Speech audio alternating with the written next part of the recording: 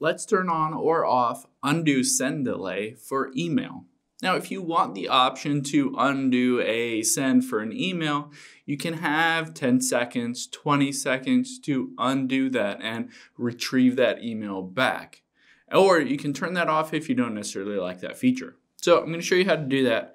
Let's hop into your settings here, and we'll scroll down until we get to mail and tap on that.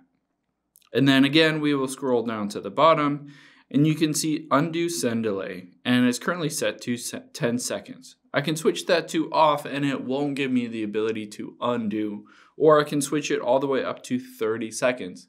Basically what this does is it holds the email in your draft for 10 seconds, 20 seconds, or 30 seconds, and then sends it. So it gives you a bit of a lag time to be able to retrieve that email back before it's actually sent off. But you can turn that off if you don't necessarily like it.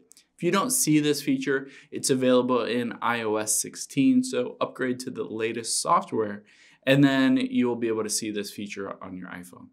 Hope this helps. Thanks for your time today, and I'll see you on the next one.